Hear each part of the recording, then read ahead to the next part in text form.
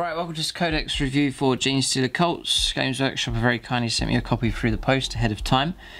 So in this video, I do plan to make a full review here, so it's going to be every part of this Codex all the way through. So the units, warlord traits, stratagems and so on, all covered here in this video. So it's going to be a longer video, but I'm going to cover everything for those of you who are into Genestealer Cults or looking to get into them. So Games Workshop sent me the copy. Usually I get my Games Workshop stuff from gamingfigures.com. You can check them out. They do Games Workshop at a discounted rate. So this codex is a bit different to usual because they give you this here, which is quite unique. 9 inches here. That's for your deep striking, just to give you a rule there, because Genestealer Cult's going to be a lot of that going on, just for the style of play for these. And these here are your ambush markers. So Games Workshop usually the usual format is to say, well, you know, you sort of make your own, but here they supply you with a good number of these ambush markers to use. So pretty good, nicely mounted on card, and just push them out and use them. And then there's comes with a backing here, which is just the back of the codex, so you can still read the back of the codex despite these being on the back. So just push those to the side, but that's what you get in with the codex as well. And then just the usual format codex here, so hardback, exceptionally well produced. These 8th edition codexes are excellent, but it's been a patient wait, I think, for Genestealer Cult players. Here, this codex has finally arrived for them.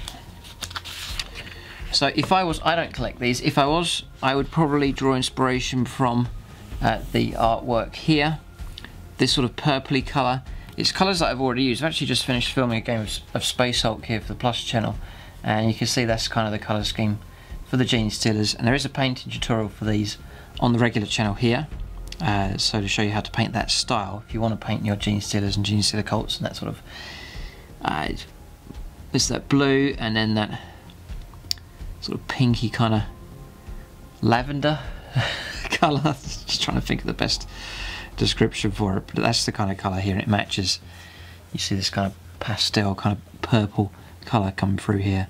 Then that tutorial's on the channel. I do like that colour scheme. It does, it's sort of the classic sort of Genestealer colours. And you've got reds coming through here. Orange is a nice colour being intermingled with these as well. And then for Space Hulk, we just filmed episode 10, so we're well into the campaign there over on the Plus channel. So we'll just flick through and show you some of the artwork here. Here's a strange faction. So this cult that's hidden away in the shadows and then bursts out when the time's right, when they've got enough power and strength they think they can overwhelm the inhabitants, then the cult rises up. So great theme running here, great style of play, very strong style of play for these. I do like the whole theme and idea of Genestealer Cults. And the model range now, what I thought was perhaps one of the more neglected factions, one of the less popular. Games Workshop have released a whole load of new models, so it's a very exciting time, probably the best time to start collecting these. Just has the impression of a very sort of finished faction now. There's so many good models available. Fighting against the Admech here, yeah, what a fight that would be. Brilliant game that would be. So I'd look forward to seeing that perhaps one day on the channel. And love this artwork here, just the clash of colour schemes here. The red and yellow of the Howling Griffins fighting against, again, the reds, purples of the Genestealer Cults, but very atmospheric, very striking clash of colour schemes here. Brilliant. Really good. And great thing about Genestealer Cults, if you want to collect them, they can fight against everybody. So fight against all the Imperial stuff and fight against everybody else as well. So, you know, they're an enemy to everybody, these ones. Genestealer Curse, just giving you all the background information. The creation of a cult. Parasitic Order, Worlds of the Faithful. Right, it's giving a load of background information, different worlds here. Cult of War, fighting against the Space Wolves, another great game that will be. The Hive Fleets Descend. The Cult of the Four-Armed Emperor, so these are the different types here. The Hive Cult, great, you can commandeer and use Astra Militarum stuff as well. Very cool. The Bladed Cog. Rusted Claw, the Pauper Princes, does sound very cool.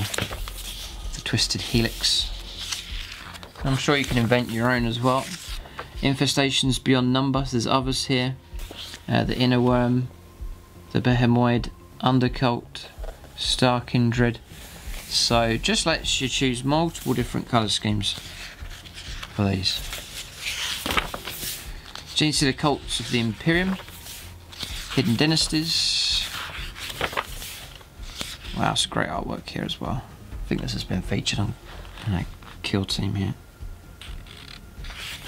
Brilliant artwork. Patriarchs, Medusas, Primuses, Acolyte, Icon Wards. The whole range is complete really. Locuses, Clamavuses, Sanctuses, Kelemorph. Great range of models here. Just going to run through all these units that you get. Just flick through here. Pure Strain Genestealers, Abominants, Aberrants, Atalan Jackals. This is the Bikers and the Quad Riders. Fantastic models that have been added to this range. The Achilles Ridge Runners. This is the light vehicle that can, oh, it's not quite a buggy type. Similar to some of the Orc releases here. That's the Goliaths, that's the vehicle that's already out there. Neophyte Regiments, and this is the range of models now. Very impressive. I mean, one of the best ranges that's out there now, in my opinion. Just, you know, up to date, fully up to date models, all plastic, and incredible sculpting work. So really, really good. Very, very exciting time to be collecting these. Yeah, really nice. That's the Imperial Guard that you can convert over.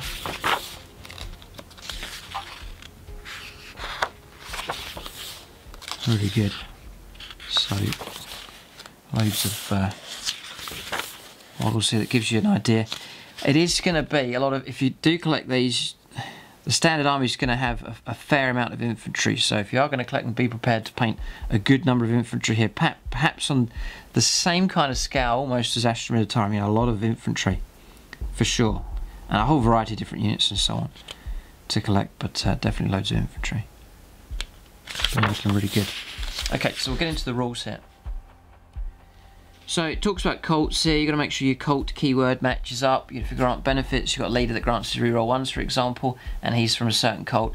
For the other units to benefit, they need to be of the same cult. Just the usual rules there.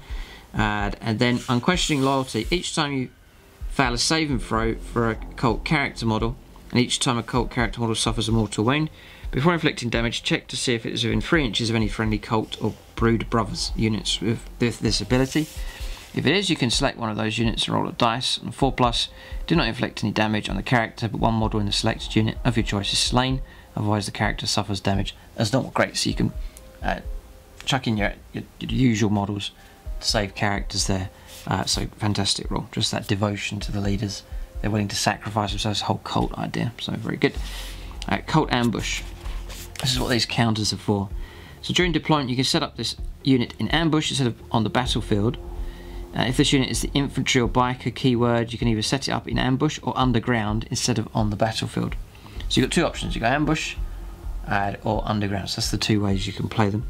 When you set up a unit underground, it can emerge at the end of your movement phases, set it up anywhere on the battlefield that is more than 9 inches away from any model. So instead of deep striking in, it's up striking, it's coming up from under the ground, but the result's the same. It's the same usual rules for that. When you set up a unit in ambush, you place one ambush marker anywhere on the battlefield that is wholly within your own deployment zone. You will need one ambush marker for each unit that you will deploy in this way. So you say I'm going to deploy a unit of infantry, you don't put them out, you just put the marker out. It has to be within your own deployment zone. So your opponent's guessing, well, he knows there's something there, but doesn't know what unit it may be. I think, so, I mean, so the review is going to be sort of covering the rules, Tactica and discussion as well. So immediately I'm thinking here, well, say you're alternating placing units on the board. You then say, right, okay, I'm gonna so it's your turn to deploy a unit. You say, right, okay, this unit of infantry, I'm going to put them in ambush, and then you put your counter out. Does your opponent then know that counter is? They know what that unit is. You put the marker out and they say, well, I know what it is. The marker's there, but they know what it is because you called it would be that unit. Or can you bring any unit on from any of those ambush markers once they're out? Probably can, just to mix it up so your opponent doesn't know where each unit's going to arrive. That's what I'm wondering here. So if you set up a transport in ambush,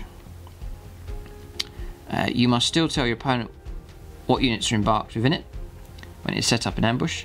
Do not set up separate ambush markers for units that start the battle embarked within a transport. Yes, you put 3 units inside a transport, it's just still one marker. Ambush markers are not units and cannot be targeted, attacked or destroyed. It's very cool, these rules. I love the style of play for these, really do. When measuring to or from ambush markers, always measure to the centre of the marker. If you're playing a mission that uses concealed deployment, the concealed deployment rule only allows units that do not have the cult ambush ability. If you're playing a mission that uses sentries, sentry models cannot be set up in ambush even if they have the cult ambush ability. So revealing ambush markers. So now what happens? If you have the first turn, you must reveal all of your ambush markers at the start of your movement phase, one at a time, before moving any units. Right, so there you go. Each time you reveal an ambush marker, select one unit from your army that is set up in ambush. Right, okay, so the answer's the question here. So you are choosing which units arrive where, so it really can be mixed up. So that's great. It's really a deployment thing, this one. If you're just playing for ambush, coming up from underground is more of the surprise and the deep strike going on there. So you select one unit from your army that is you set up in ambush, then set up one model from that unit within an inch of the ambush marker, then remove the marker before setting up the rest of the model's units wholly within 6 inches of the first model. So you can't conga line all the way along, you've got to keep them in a cluster, which is fair enough. Wholly within your own deployment zone, and more than 9 inches from any enemy models. Any models that cannot be placed are destroyed. If it is your turn, the unit can then still move and shoot normally during the turn it was set up. But if it is a transport, units that disembark from it this turn cannot be set up within 9 inches of enemy models. Right, so still restricting you there. It's fair enough. Note that even though such units have arrived as reinforcements this turn, unless they actually move during this phase, they do not count as having moved in the movement phase for any rules purposes, such as shooting heavy weapons. If your opponent has the first turn, then none of their units can be set up or end a move within 9 inches of any of your ambush markers. So it's quite restricting on the opponent. At the end of your opponent's first movement phase, after they've set up all of their units from reinforcements, if any, reveal all of your ambush markers as described above, before continuing with the turn. Right, so you do get to see what they are. But I love the whole thing, this.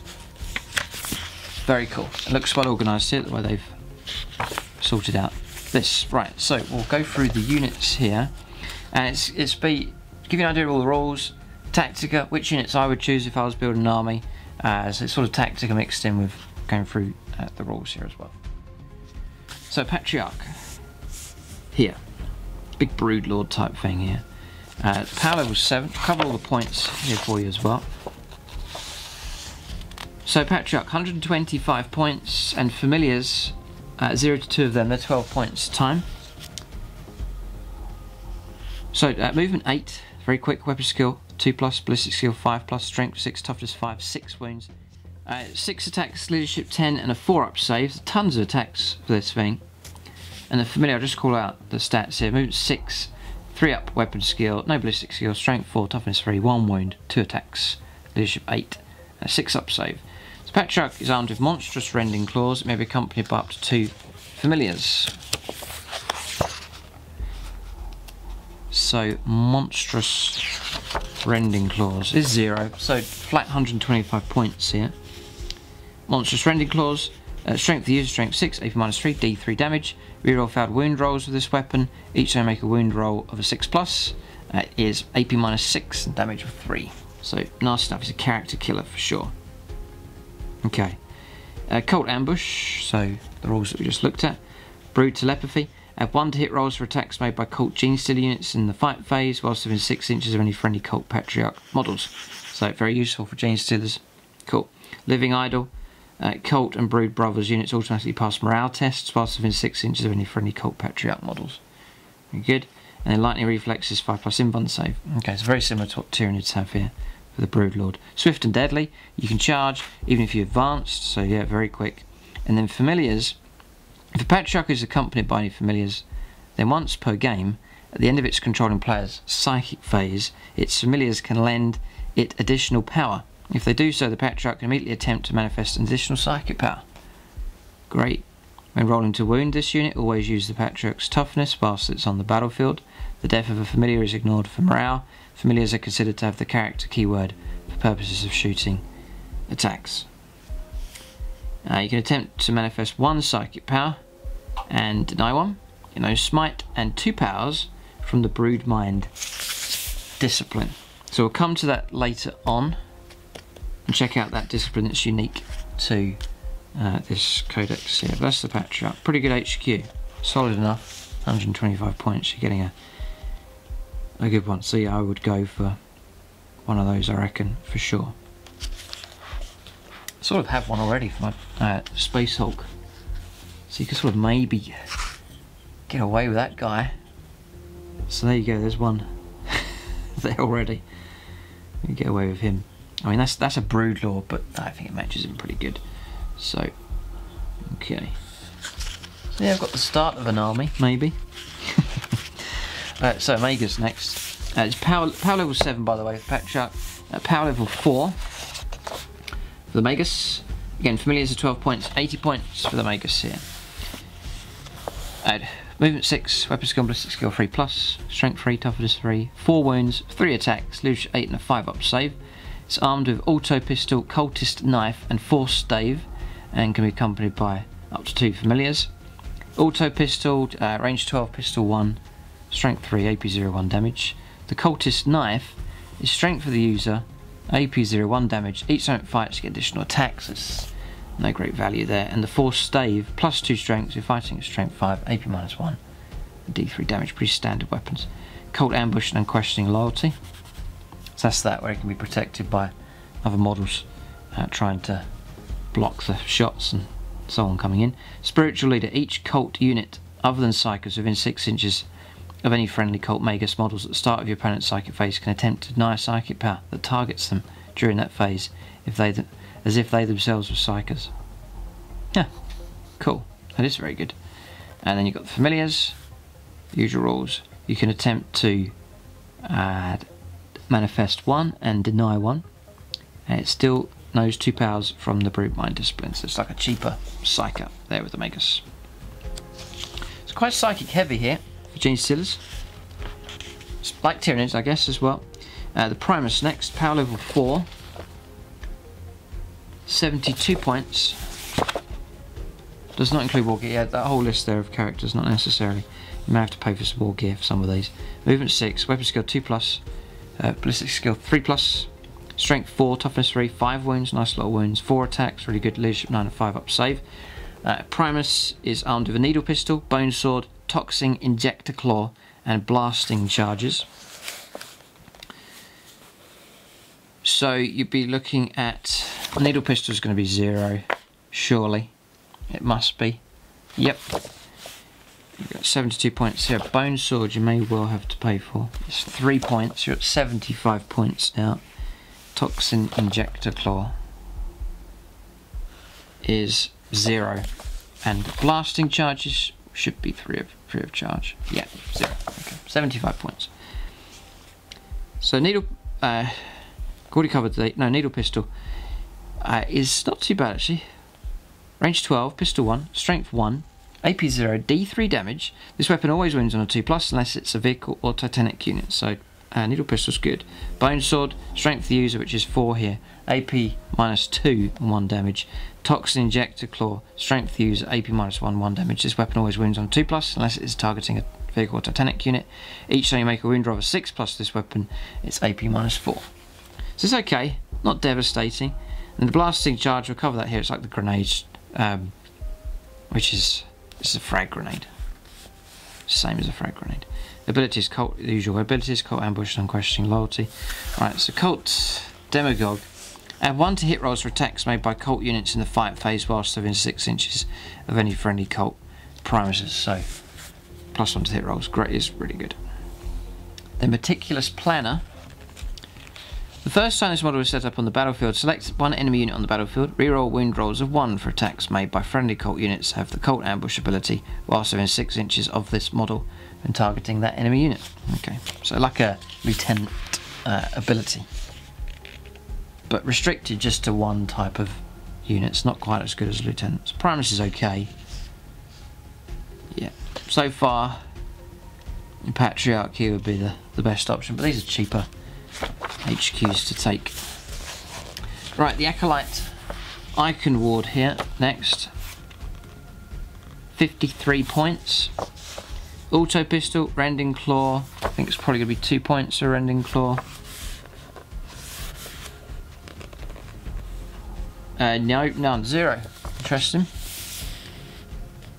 And blasting charges. So yeah, just what you paid there. 53 points.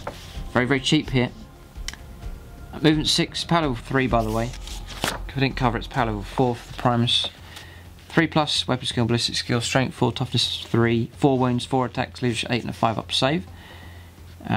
We know all of these here. The Rending Claws, same as the Tyranids have, and his 6 to wound is AP -4. It's AP -1 usually, 1 damage. Usual special rules. Nexus of Devotion, roll a d6 each time a cult infantry or biker model other than Aberrant loses a wound whilst it's within 6. On a 6 the wound is not lost. Right, so like a pain boy type thing here. Sacred Banner, reroll failed morale tests for the friendly cult units whilst within 6, pretty good. And then Bestial Devotion, reroll Bestial Vigor rolls of 1 for friendly cult aberrant models whilst the units within 6 inches of this model. It's pretty good actually. Reroll morale, and 6 to ignore damage. I think that's well worth it, that one. So that's a good one there. The Icon Ward. And Abominant next. Power level 6. It's movement 6, weapon skill 3+, ballistic skill 6+, strength 6, toughness 5, 5 wounds, 3 attacks, leadership 8 and 5 up save. Pretty tough here for the Abominant. 105 points. So I'm doing Rending Claw and Power Sledgehammer, which is 0. And it's guided by a Mindworm Familiar, which attacks using its familiar claws. So, Familiar Claws is strength 4, AP 0, 1 damage. Each time model guided by familiar fights, it can make 2 additional attacks with this weapon. The Power Sledgehammer is ×2 strength, fighting strength of 12, AP -3 and D6 damage. So that's the nastiest weapon so far. When attacking with this weapon, subtract 1 from the hit rolls, so you'll be hitting on 4s. Yeah, not so good. Damage rolls of 1 and 2 made for this weapon count as 3 instead. So once you get those hits, it's pretty good. So something with the ability to +1 to your hit rolls is good to help him out, because otherwise he'd be hitting on 4s. Rending Claw, usual rules for that. Usual special rules. Bestial Vigor. When inflicting damage on this model, reduce the damage characteristic of the attack by 1 to a minimum of 1. In addition, roll a d6 each time you lose a wound. 5+. The wound is not lost. And then Regenerative Flesh at the start of your turns. Each of your turns, you regain d3 wounds. Cool. The Chosen One. Each unmodified hit roll of a 6 for attacks in the fight phase. For friendly cult aberrant units within 6 inches, score 2 hits instead of 1. Nice bonus that. Pretty good. Yep, and then Mindworm Familiar. Subtract 1 from psychic tests taken for psychers that are within 12 inches of any enemy abominants. 200 psychers not affected. Yeah, pretty good. Right, this one here, the Jackal Alphas, I would probably say, and I can imagine a lot of people are going to agree, are perhaps my favourite model so far. Just the sniper on the bike. Just the sculpt is fantastic. I didn't think I'd see bikes in Warhammer 40,000, but the day has come here. But exceptionally good model. It really is very cool. Okay, so power level 4, movement 14, very fast. Sniper on a bike, really good. Weapon skill 3+, ballistic skill 2+. You'd expect it to be. Strength 3, toughness 4. 5 wounds, nice little wounds, 3 attacks, leadership 8 and a 5 up save. 70 points here. It's armed with a Jackal Sniper Rifle. Great name, very cool. So 0. Auto pistol and blasting charges. So you're looking at 70 points. Is it any good though? Is the question. So sniper rifle then, range 36, heavy 1. So even if you move, you're still hitting on 3+. Strength 4, -2, and D3 damage. This weapon can target an enemy character even if it's not the closest enemy unit. If you roll a 6+ to wound with this weapon, it inflicts a mortal wound in addition to its normal damage. So a decent sniper rifle. Is it worth the 70 points? Cult ambush and unquestioning loyalty. Skilled outrider, -2 to hit rolls for attacks that target this unit in the shooting phase. I mean, it's a character that's usually going to be protected anyway. And the other benefit here is priority target sighted. At the start of your shooting phase, select an enemy unit that is visible to and within 36 inches of this model. At the end of the phase, add 1 to the hit rolls for attacks made by friendly cult units that target that enemy unit whilst within 6 inches of this model. So you've got to have some models clustered around this one here. Or within 12 inches of a friendly cult biker unit. An enemy unit can only be selected as the target of this ability once per phase. So like a scout biker with a sniper rifle and then helping out other units with their hit rolls. Pretty good. So you've got like a combo going on there. But you've got to have at least one in your army. Sure, very cool. On the bike there, cool.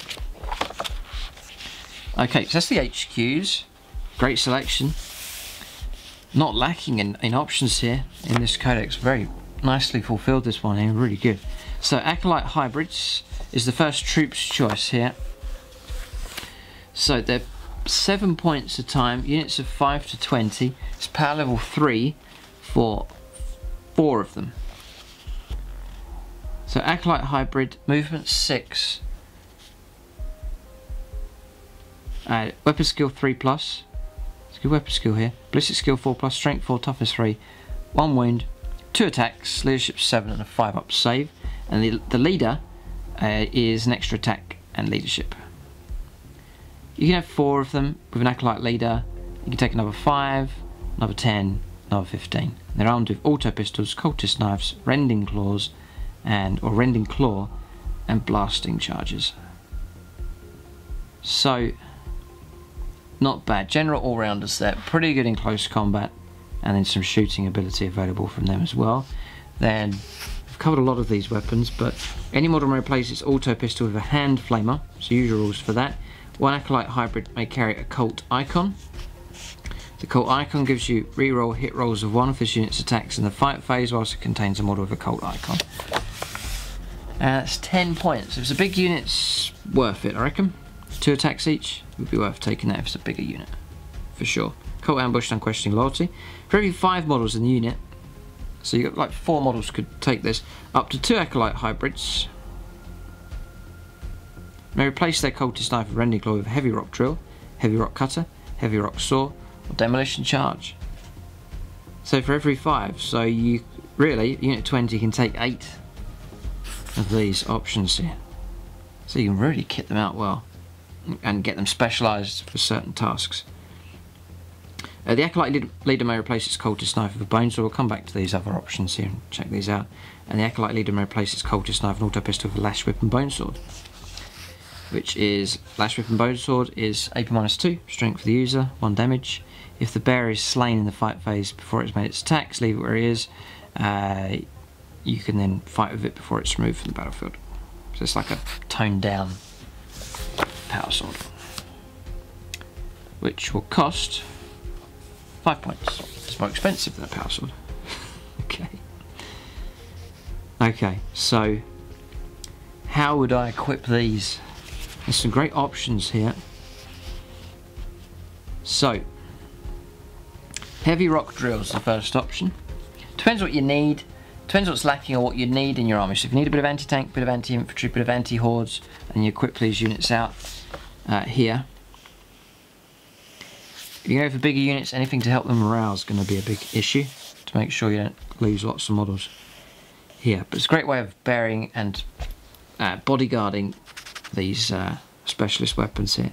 So the first one is the heavy rock drill. So 17 points a time. It's a melee weapon, times 2 strength. You're fighting at strength 8, AP -3 and 1 damage. After the bearer has made all of its attacks, roll a d6 for each model that suffered damage from this weapon at this phase but has not been destroyed, and 2+ the model being rolled for suffers 1 mortal wound. And if that model is not destroyed, you roll another d6. This time the model suffers 1 mortal wound and a 3+. Keep rolling a d6, increasing the result required to cause a mortal wound by 1 each time till the model being rolled for is destroyed or the roll is failed. So it's nasty. Nasty enough. So you'd be, if you're planning on getting stuck in close combat and up against something that's tough, then you'd maybe take 2 of them. That would cause trouble for anything bigger. So unit's not been destroyed. So is it even a vehicle? 2+ for a mortal wound, 3+, 4+. Yeah, it's 2 or 3 of those in the unit. It's going to punch its way through stuff pretty quick. Yeah, great rules. Good weapon. Okay, so yeah, I'd definitely go for a couple of them in the squad. Maybe you make squads that are all rounders, so you know, good bit of shooting, good bit of close combat, and sort of make them able to take on multiple tasks. Heavy rock drill is a good one. Definitely really good, but I use that for going tank hunting. Yeah, this army looks fun here. Your other options then is the heavy rock cutter. 12 points, so cheaper by 5 points. It's a melee weapon ×2. Strength, so again, strength 8, AP -4, and D3 damage. Roll D6 each time model other than a vehicle suffers damage from this weapon. If you roll higher than the model's remaining number of wounds, it's instantly slain, like sudden death. When attacking this weapon, you must subtract 1 from the hit roll. Scary. Okay. That's terrifying. Okay, heavy rock cutter. Nasty close combat ability here with these. That's the theme so far. Heavy rock saw. 10 points, even cheaper. ×2 strength, AP -4, and 2 damage. Right, so a lot tamer. No -2 hit rolls though, so you've been hitting on 3s with that one. Yeah, I'd take maybe a couple of rock drills and a rock cutter or 2, and you've got a nasty equipped unit there. And the great thing is you can keep the cost down because the actual bulk of the unit, the model count, that cost is cheap. And then you're then burying it nicely in here. But morale's the key. Got to keep the morale solid to try and keep these, you know, what you've paid the points for, keeping them alive and not losing models for bad morale. Okay, and the next one's a demolition charge, which will be across here, I think. Just 5 points. You really equip these well. They're not gonna, there's not a lightly equipped units here. These are carrying some great stuff. Demolition charge, grenade D6. You could get 6 shots here. Strength 8 -3, D3 damage. Well, it's once per battle. Wow. So 1 use only, but demolition charge, yeah. Add some of those in as well. Terrifying. It's really good options there for the Acolyte hybrids. Neophyte hybrids next. That's these ones. I think one of my favourite units. Just love the look of them. They're brilliant sculpt, these ones. Look very, very cool. They're power level 4, but you get 10 of them. The Neophyte leader and 9 of the hybrids. Yeah, they're 5 points a time. So this is like your guard, Imperial Guard equivalent here. Nice and quick still, movement 6. 4+ weapon skill and ballistic skill, strength 3, toughness 3, 1 win, 1 attack, leadership 7, 5 up save. The leader gets an extra attack, an extra leadership. You can go all the way up to units of 20. And they come with blasting charges, auto pistol, auto guns. Haven't covered the auto gun yet. It's rapid fire 1, range 24, strength 3, AP 0, 1 damage. It's a las gun equivalent. So war gear then. Any neophyte hybrid may replace its auto gun with a shotgun. Usual rules for that. Wonder if they'll charge you for a shotgun here. No, it's a straight swap. So shotguns, range 12, assault 2, strength 3. If it's over 6 inches, it's +1 strength. So I would stick to the auto guns. 1 neophyte hybrid may carry a cult icon. We've already covered that. That's 10 points. Up to 2 neophyte hybrids may each replace their auto gun with 1 item from the special weapons list. So you can get into special weapons here. So up to 2. Okay, so we'll cover the special weapons here.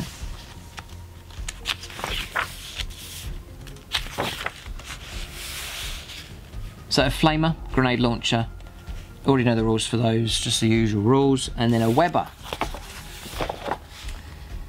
is 1 point. I think we'll have to go through to here to get this one. Range 16. That's very rare, that range. Very rare you get a range 16 weapon. Assault D3, strength 4, AP 0, 1 damage. And this weapon automatically hits its target. Nice. When making a shooting attack with this weapon, use either the strength or toughness characteristic of the target to determine the wound roll, whichever is lowest. Cool. Okay.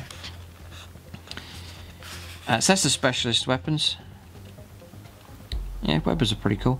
Neophyte leader may replace its auto gun and auto pistol with items from the pistol list and 1 item from the melee weapons. So we'll cover these now and then we know what they are for the rest of the review here. So pistols: auto pistol, bolt pistol, las pistol, web pistol. Web pistol is going to have the similar rules there. It's range 12 and pistol 1.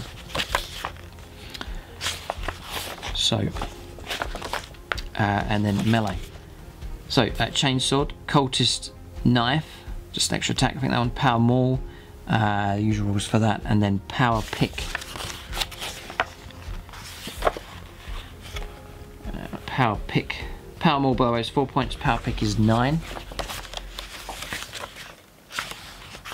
So let's go back here. If I remember rightly, power pick, there it is there. Strength of the user, AP -2, D3 damage. Each time a model with a rending claw makes attack with this weapon, it can make an additional attack with its rending claw. Okay. But power pick's not bad, but it is 9 points to take that one. And your neophyte leader's only going to have, the model looks great, but there's only going to be 2 attacks with that, hitting on 4s as well, so not that amazing. Okay, if you want to spend the points on that.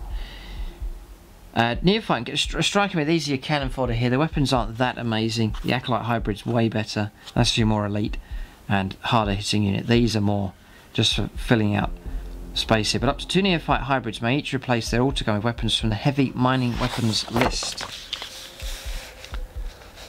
So you can go for heavy stubbers.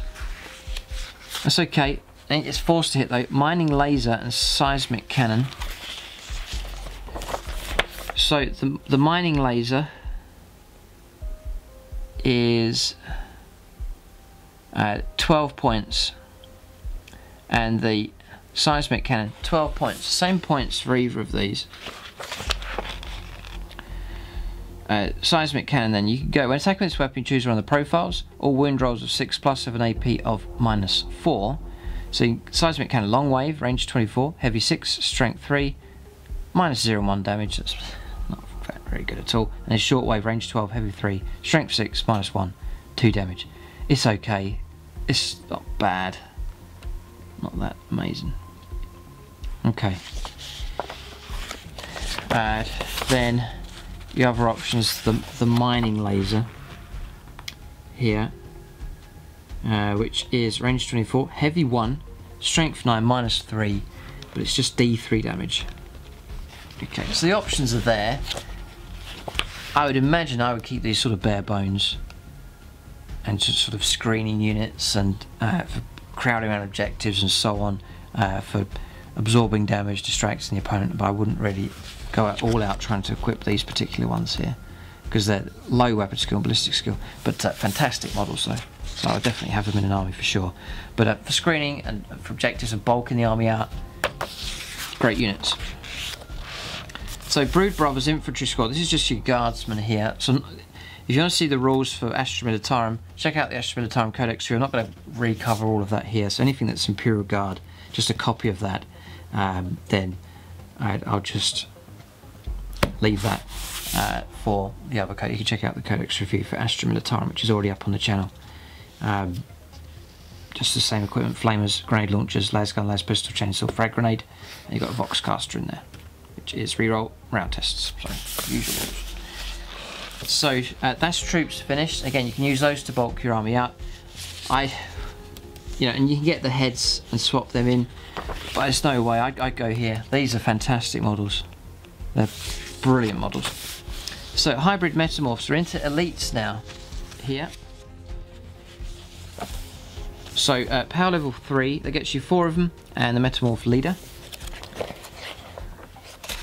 So 9 points a time. So unit of 10 is 90 points, which you can go up to units of 10. You get 5 of them, and then you can take up to 5 more. Each model is armed with an auto pistol, rending claw, metamorph talon, and blasting charges. So this is your half Genestealer, half human type unit here. Strange looking units, these ones at the top here. So movement 6, weapon skill 3+, ballistic skill 4+, strength 4. Those you see they're geared more towards close combat. Toughness 3, 1 wound, 3 attacks. Nice, really good. Leadership 7, a 3 up save. Oh, sorry, 5 up save. And the leader is an extra attacks of 4 attacks for him. Leadership 8. Okay. So now they're also rending claw. The metamorph talon is strength user, AP 0, 1 damage. Each time you bear a fight, so you make an additional attack with this weapon. Add 1 to the hit rolls for attacks made with this weapon. So you're on 2s to hit. It's okay. So saturation of hits really you get with that. Any model may replace its rending claw with metamorph talon. So you could go for 2 metamorph talons. Guess that's the way you can play it. Just for extra attacks. Any model may replace its metamorph talon with a rending claw, with a metamorph whip and rending claw. So you keep the rending claw, take the whip. The whip is, if the bear is slain, you get to fight. That's it. And it's AP 0, 1 damage, strength for the user. Not that great really. It's the rending claws as your seems to be the best here. No, that's what you put confidence in, is the rending claws. Okay. The metamorph whip is 0. Okay. Any model may replace its metamorph talon, rending claw, with a metamorph claw. Okay, so you lose both the rending claw and the talon, you get a metamorph claw. That's 4 points, but you're on +2 strength, and it's AP -1. That's nastier. Now you're fighting at strength 6 all of a sudden. Wow. So great infantry killer, medium infantry, sort of tower fire warriors, that kind of level. These guys will cut through them fast enough. Any model may replace its auto pistol with a hand flamer. And that's an interesting option. See if that's viable. Hand flamer is 1 point. Do you mighty tempted to go for that? Like a lot of them. Yeah, really good actually. Strength, range 6, pistol D6, strength 3, AP 0, 1 damage. It's auto hits on the targets. Imagine getting stuck in combat. You've got 4 of these hand flamers in close combat. It comes to your turn. 4d6 auto hits. That's really good. Or if you get charged by something, great way of dealing with hordes. You know, I'd go hand flamers. Take a load of them with hand flamers. Brilliant. Yeah, okay, very cool. The leader may take a bone sword. It's worth equipping here with 4 attacks and a cult icon. Yeah, so I'd equip these to kill medium type infantry. So I'd take a load of hand flamers, lots of them, metamorph claws. Yeah, because your BS is 4+, but with the auto hits, you got some exceptionally accurate firepower. Like just plastering loads of shots. Yeah, it's like a unit of 10. I give up 6 of them hand flamers, or more, 8 of them. Loads of hand flamers. Very cool way to play those. And then give half the squad the claws, the metamorph claws, the +2 strength, and then just rely on the rending claws there. Tons of attacks. I'm sure there'll be great ways to enhance these, and quite cheap actually. Yes, they're a nasty unit. I think when I reviewed the index, I said they're a nasty unit, and they seem pretty good here. Yeah, cult ambush and question loyalty, and the cult icon bonus there. Yeah, I think that would be a good unit. So you sort of invest in, I wouldn't invest in all the units. So these are just no investment at all, bare bones, bulk the army out, put investment into them. And those for killing your heavier stuff, so you go send them out vehicle hunting, monster hunting and so on. And then send these guys to take on, chew for any type of infantry. And the way you can gear them up to take on anybody, hordes, medium infantry, even heavy infantry, I think they would do well. Yeah, really good. So you've got nice infantry options here to deal with whatever needs to be dealt with here. Aberrants is next. Still on elites here. So 16 points a time. Power level 7. Movement 6. They're still fast, these ones, despite them being heavier. Weapon skill 3+, ballistic skill 6+, strength 5, toughness 4. 2 wounds, 2 attacks, leadership 7 and a 5-up save. And the hypermorph gets an extra attack. Still keeps leadership though. You get 5 of them in the unit, you can take another 5. For every 5 models unit, 1 aberrant hypermorph can take the place of 1 aberrant. Oh, so you get 2 of them in the same unit. Nice. Each aberrant is armed with a rending claw and either a heavy power hammer or power pick. Each aberrant hypermorph is armed with a rending claw, hypermorph tail, and either a heavy power hammer or heavy improvised weapon. So these, looks like these are heavy hitters. This is the Genestealer cult. Terminator-ish kind of option. So the heavy improvised weapon is 10 points. Doesn't sound like that good, but it's 10 points to take it. Times 2 strength, so fighting at strength 10, AP -1, and 2 damage. You make 2 hit rolls for each attack made with this weapon. So standard guy gets 4 attacks. Pretty good. Hacking down sort of medium heavy infantry. A heavy power hammer. It's your thunder hammer here. It's -1 to hit rolls. Times 2 strength, AP -3, 3 damage. 16 points. For that one. The hypermorph tail. Each same bearer fights get an extra attack. Strength user, AP -1, 1 damage. The power pick, we've seen that. Rending claw, we've seen that as well. So yeah, just give a few of them the thunder hammers, power hammers. That's what you can expect to do with those. Bestial vigor. When inflicting damage on a model in this unit, reduce the damage characteristic of the attack by 1. In addition, 5+ is to ignore wounds that come through. So yeah, tough enough. Not too bad, but still fast enough. Still movement 6 for those. Right, so then you've got pure strain Genestealers. I would imagine they're the same as Tyranids Genestealers here. So you can, they're power level 4. Yeah, it's the same here. Movement 8, weapon skill 3+. There's 3 attacks in there. 5-up save, 5-up invuln save. You can advance and charge. Flurry of claws. Let's see if you've got more than 10 models, you get extra attacks. It's the same. Yep. Anyone who may take pure strain Talons here. Hold on. Which is strength user, AP 0, 1 damage, reroll hit rolls of 1 for attacks with this weapon. Alright, so nothing major. So a Glamavus, spelled with a C, Clamavus here, at power level 3. 55 points. It's armed with an auto pistol. So this is a model where you're looking for the special abilities to help out other units. So movement 6, weapon skill, ballistic skill 3+, strength 3, toughness 3, 4 wounds, 3 attacks, leadership 8 and a 5-up save.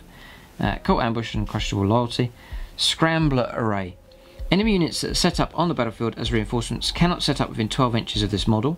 In addition, at the start of your shooting phase, roll d6 for each enemy unit within 6 of any Clamavuses from your army. On a 6, the enemy unit suffers a mortal wound. That's it.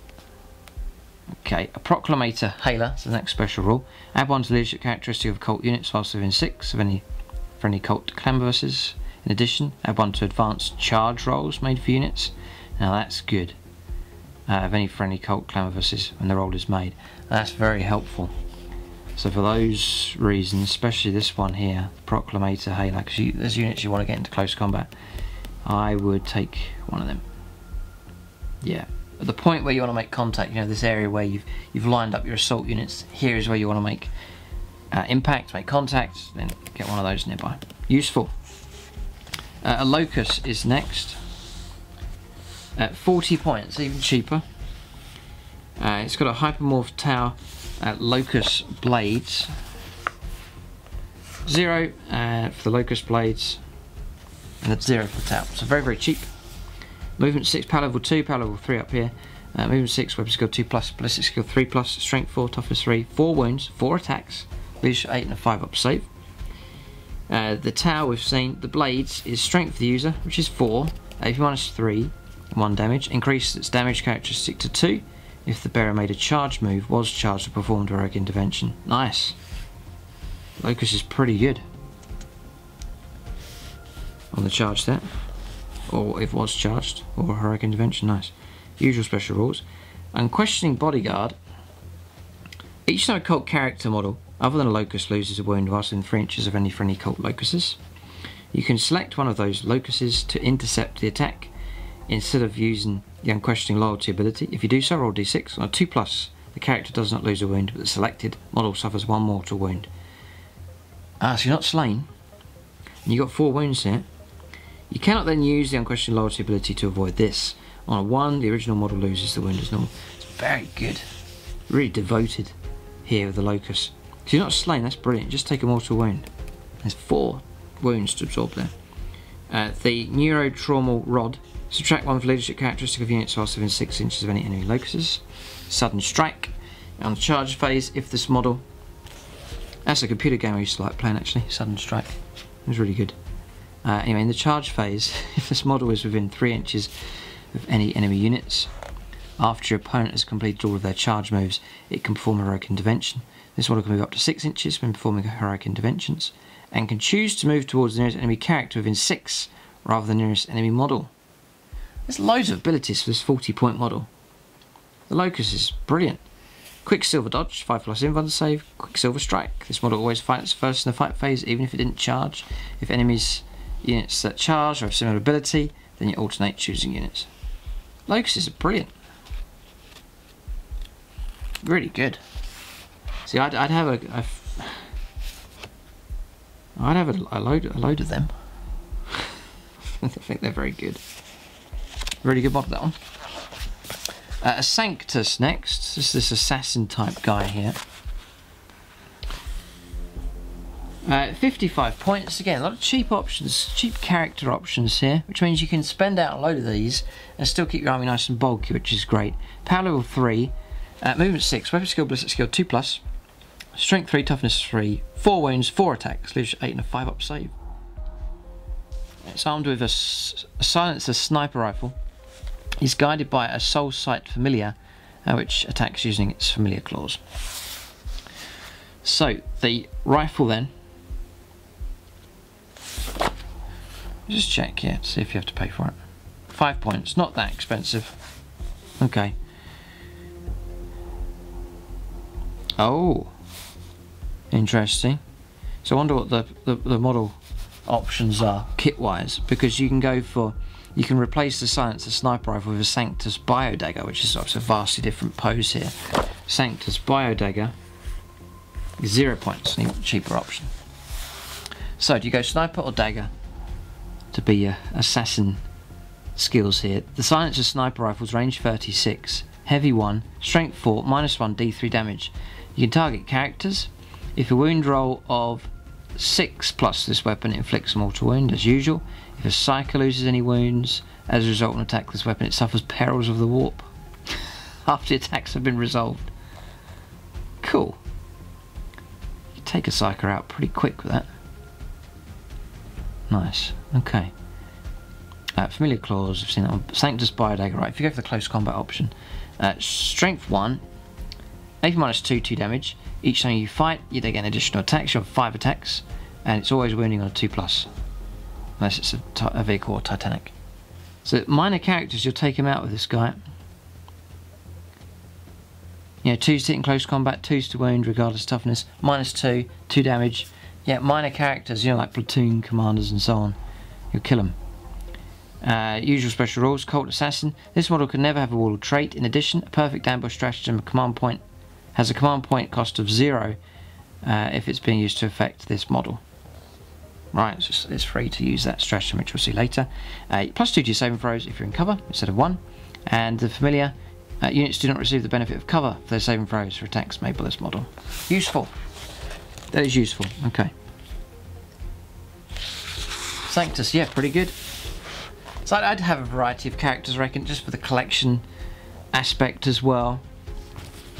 But they're all pretty good. Right, so the Kellamorph next. Power level 3. 60 points. So movement 6, weapon skill 3+, ballistic skill 2+, strength 3, toughness 3, 4 wounds, 3 attacks, leadership 8 and 5 up save. Got a cultist knife, liberator auto stubs as well, which is range 12. It's a pistol 2, strength 4 -1 and 2 damage. Okay, this is okay, but what are the benefits here for this guy? So usual special rules. Gunslinger. This model can target enemy characters even if they're not the closest enemy unit. In addition, each time the model hits an enemy unit with a pistol weapon, it can immediately make 1 additional hit roll against that target using the same weapon.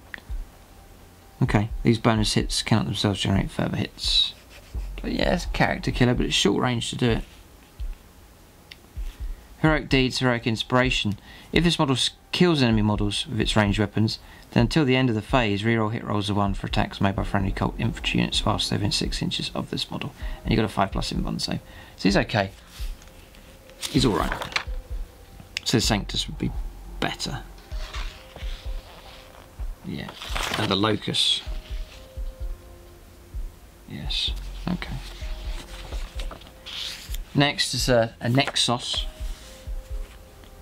50 points for this one. Power level 3. Movement 6, 3+, weapon skill and ballistic skill, strength 3, toughness 3, 4 wounds, 3 attacks, leadership 8 and a 5 up save. It's armed with an auto pistol. So, just an auto pistol here. So usual special rules. You're taking for his own special rules here. Strategic Coordinator.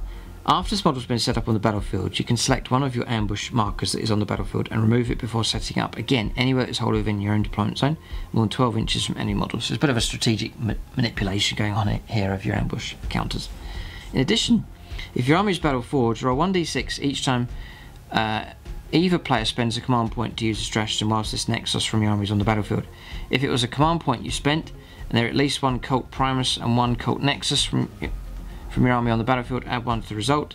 If it was a command point your opponent spent, and there is at least 1 Cult Clamavus and 1 Cult Nexus in your army on the battlefield, add 1 to the result. In either case, 6+, or will become a 5+ if you have those combos, you immediately regain a command point. Yeah, it's useful, and it means you need a selection of the models here. So a little bit of marketing there from Games Workshop. But I'd probably go for all these anyway if I was collecting them. But 5+ getting command points, and you get a pretty good, you know, there's restrictions now, it's been updated, but you get a pretty good stream coming through of command points. So I'd imagine with the cheapness of the models, the ability to take very sort of cheap Vanguard, you know, options here, loads of cheap like elites for example and so on, you'll be able to, cheap battalions, you'll be able to get a lot of command points for this list, which is exciting when we take a look at what the options are for the stratagems here. The Biophagus is next, power level 2.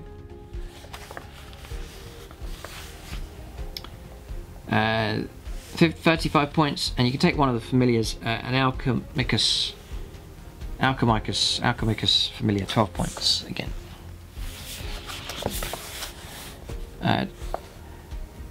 So that's this guy here. The Biophagus surveys the field of clinical detachment as his muscle-bound creations lumber into battle around him. So just to hang around with these aberrants here. Movement 6, weapon skill, ballistic skill 3+, strength 3, toughness 3, 4 wounds, 3 attacks, leadership 8 and a 5 up save. And the familiar 3 up weapon skill, strength 4, toughness 3, 1 wound, 2 attacks, leadership 8 and a 6 up save. He's armed with an auto pistol and injector goad, may be accompanied by the familiar. The injector goad, it's going to be down here, 0, so not very expensive. The injector goes +1 strength, fighting at strength 4, AB0 D3 damage. Weapon always wounds on 2+, unless it's a Titanical vehicle. If a character loses any wounds as a result of an attack, this weapon roll D6 for it after all the bearer's attacks have been resolved. If the result is higher than the model's wounds characteristic, it's D3 mortal wounds, so nasty enough. You probably want to keep him out of trouble though, this guy. Usual special rules, and then genomic enhancement. This model may enhance one friendly cult aberrant unit. Right, yes, it's designed to hang around with them within an inch of it at the end of each of your movement phases. Roll a D6. On a 1, one model in the selected unit is slain. Then roll a D3 and refer to the table below to see what the bonus the survivors gain for the rest of the battle. It will cost your model. You'll then get on a 1 it's D3 here. On a 1 it's +1 strength. On 2 it's enhanced resilience, which is to +1 toughness, and a 3 it's +1 attacks. Yeah, it's worth it, is it, doing that? Just to gain that. It's only on a 1, so it's highly unlikely you're going to lose a model. So, and it's only a 1-off, and it's random. So yeah, it's okay, but quite random there. Just and the familiar there, usual rules. No, it's not usual. Sorry. If the Biophagus is accompanied by Alchemist Familiar, then once per game, the Biophagus uses its genomic enhancement ability. Its familiar can aid it. If it does so, roll 2d3 when rolling on the geometric enhancement table and choose. Oh, what? Choose which result. You can't take both. Okay, so that helps. But 12 points just to do that as well. Okay, probably wouldn't bother with that one. Save the points for this. There's better ways to spend the points there. Okay, so fast attack next. So yeah, some exciting releases here. Quads, buggies and bikes here. Very cool. So the Achilles Ridge Runner. Great names Games Workshop have come up with here. 50 points to start off with, then you add your war gear on top. Power level 4, movement 14, so keep up with the bikers, nice and quick. Weapon skill 6+, ballistic skill 4+, strength 5, toughness 5, 8 wounds. It's very similar to the orcs here. 3 attacks, leadership 7 and 4 up save. You can take one of them, add another one or another 2, so you can take units of 3. Each model is equipped with 2 heavy stubbers, a heavy mining laser and a flare launcher. So we know the mining laser, we've covered that already. Now this is a heavy mining laser. This is the better option. It is actually a really good weapon.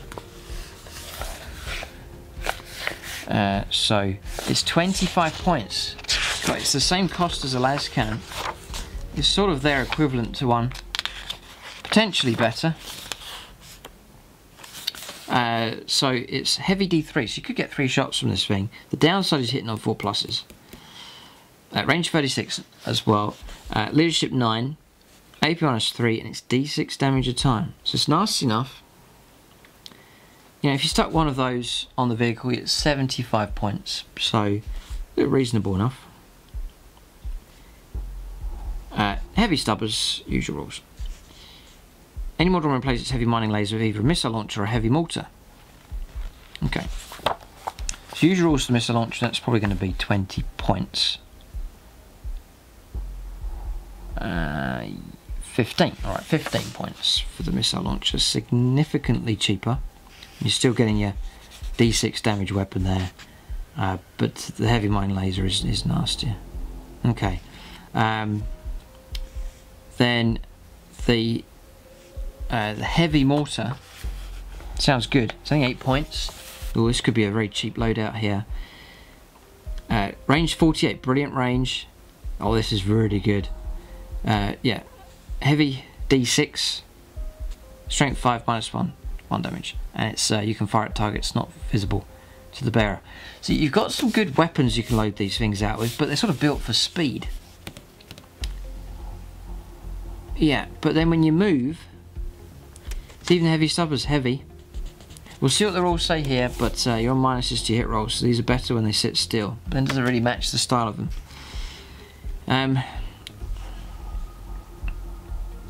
Oh, okay. So any model may replace its flare launcher with either a survey auger or a spotter. There's plenty of options here. So a flare launcher then is 5 points. Model is equipped with a flare launcher. Roll d6 each time it loses a wound. On a 6, the wound is not lost. In addition, once per battle, at the start of any movement phases, you can select one friendly Colt bike unit within 6. That unit moves an additional 6 inches. If it advances this phase, no dice roll necessary. God. Yeah, flare launchers are great. 6 is to ignore damage, and you give a bonus to bikers, so you swarm the bikers around these things. I guess it means you could make a biker, buggy, quad themed army, and within it there's heavy weaponry. You know, they can all hang around with each other, so you go for a real themed list here. You don't have to have any infantry if you don't want to. If you want to make it fully fast and mechanised, it'd be an exciting army to see on the battlefield. Cool. Explodes is a mortal wound for units within 3 inches on a 6. So, scout vehicle. At the start of the first battle round, before the first turn begins, you can move this unit up to 9 inches. It cannot end its move more than within 9 inches of enemy models. If both players have units that can do this, the player who is taking the first turn moves their units first. So yeah, nice speed with this thing. The survey auger is 10 points. Units do not receive the benefit for cover to the saving throws for attacks made by a model with a survey auger. Yeah, it's alright. I'd still take the flare launcher. And then a spotter. If a model has a spotter, increase the range characteristic of its range weapons by 6. But you're so fast you'd be able to get into range with those 14-inch range, and a spotter's going to cost you 5 points. Now I would go with the flare launcher, make it a bit more resilient, and boost the bikers with that. And I guess if you really need the firepower, you just have to sit still. Otherwise you'd be on 5s to hit with your shooting. But they're cheap enough though. What about the mortars? Whether you'd sit mortars, you know, fast vehicle and then mortars sitting in them. Not sure. That'd be a cheap loadout. But I'd think I would be heavy mine laser.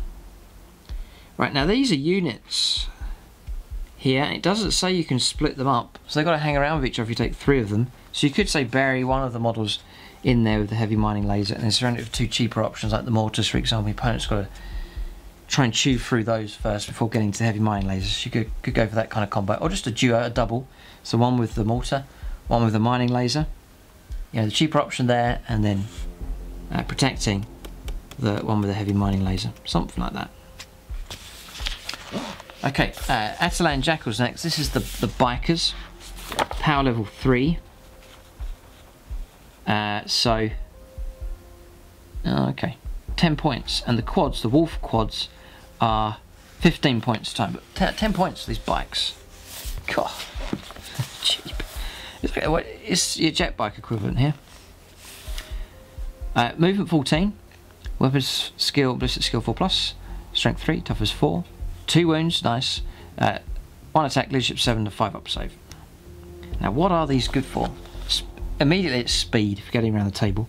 The leader is still 2 wounds, an extra attack, leadership 8, and the wolf quad is the same, but with 4 wounds, and still just 1 attack. The unit contains 1 leader, Atalan leader, and 3 jackals. You include additional 4 Atalan jackals or 8 additional Atalan jackals. For every 4, remember you can go for a maximum unit of 12. For every 4 of them, and or Atalan leaders in the unit, you can include 1 Atalan wolf quad. Each order is armed with an auto pistol and blasting charges. Each Atalan wolf quad is equipped with a heavy stubber. So the armament's not that amazing, really. No, just pistols and blasting charges. Okay, and not that great in close combat. So what sort of tactical use for these? I'm sure there'd be some other enhancements for them, but not that deadly. But cheap though, very, very cheap. So no complaints, you can take hordes of these. But what to do with them? What are they good to take on? I mean, close combat's not that great, so maybe some close range shooting. Ah, right, okay, there's some, just seeing some loadouts here you can go for. So, the Atalan leader and and each jackal must take 2 weapons from the Atalan weapons list. The same model cannot take the same weapon twice. Only 1 in every 4 of these models can take a grenade launcher, and only the Atalan leader can take an auto gun, auto pistol, or power axe. Right. So, the Atalan leader and each jackal must take 2 weapons from the weapon list. Okay. So, what are those options here? Good fun, great fun configurations here. There's loads, right. So you've got to take at least 2 of these. Auto gun, auto pistol, bolt pistol, cultist knife, demolition charge. Oh, wow. Right, so you give them demolition charges. Superb. Grenade launcher. Improvised weapon. Which is just nothing there at all. Power axe, that can go to the leader. Power hammer, power pick, and shotgun. Power hammers. Okay, so you really can equip these well. But not many attacks though, and only forced hit. So I reckon the good option for those is going to be demolition charges and also grenade launchers. Give him a load of those for a load of shots. Yeah. Yeah, okay. And even shotguns as well, which is all of these models are armed with here. And any Atalan Wolf Quad, any Atalan Wolf Quad can take one of the following: auto pistol, shotgun, improvised weapon, or power pick. Any Wolf Quad may replace its heavy stubber with a mining laser or Atalan incinerator.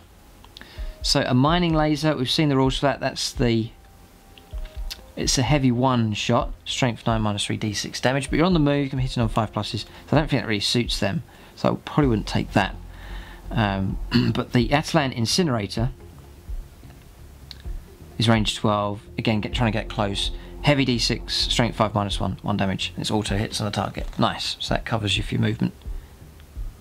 Brilliant. Nice, heavy. No, but then it's auto hit, so that's fine. And a bit of protection as well in Overwatch. What's the cost of that? 14 points a time, so it's expensive enough. So maybe take a couple of those in the unit there. So you know, use those for speedy attacks and ambush, and primarily I would be using the incinerators, I reckon, and the demolition charges is what I'd be going for, I reckon. Okay, so usual special rules: cult ambush and unquestioning loyalty. Skilled outriders, subtract 1 from the hit rolls for attacks that target this unit in the shooting phase. Right, so they're able to dodge with their bikes, so quite hard to shoot them. Great. Yeah, fantastic. Brilliant unit, and the models are incredible. They really are nice. Okay, so armoured sentinels, scout sentinels, that's the usual Astra Militarum rules. So it's great to have those. Liam Russ for your heavy support. Just the usual rules for that for the Astra Militarum as well. So we're into heavy support now. A Brood Brothers heavy weapons squad, right, so Astra Militarum. So Goliath Rock Grinder, this is the unique vehicle for the Genestealer cults. It's power level 6. And it's 78 points, and then your war gear on top of that. Weapon skill 4+, strength 6, toughness 7, 10 wounds, leadership 7 and 4 up save. So your damage chart here is 10 inches drops to 6, drops to 4. Ballistic skill from 4 down to 4+ to 5+ to 6+, and then attacks 6. Start off with 6 attacks, loads of attacks, d6 damage, and then d6 attacks, then d3. So it's really geared for getting into close combat here. I think that's the route I would go down with these. It's heavy stubber is the armament, heavy mining laser, that's a really good weapon, and the drill dozer blade.